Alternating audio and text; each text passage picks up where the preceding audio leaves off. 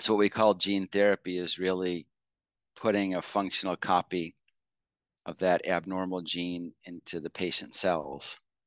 You can either do this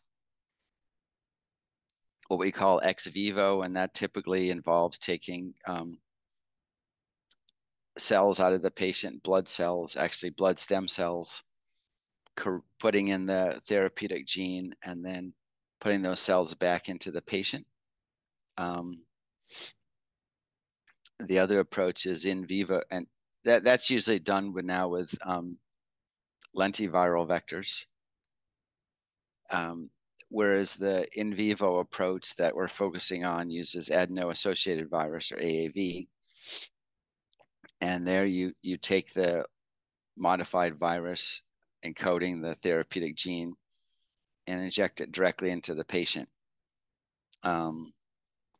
Either systemically, where it can go to the liver and many other organs throughout the body, and particularly muscles. That's a good way to get systemic, is a good way to get to muscles.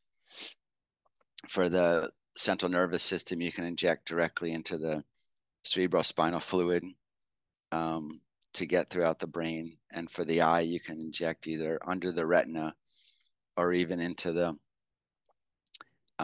vitreous of the eye itself to get to many different cells in the eye. So it's basically directly injecting the AAV into the person. But the principle is the same. You got to get a working copy of this abnormal gene into the right cells. In practice, of course, it's a lot harder than that, but in principle, that's the idea.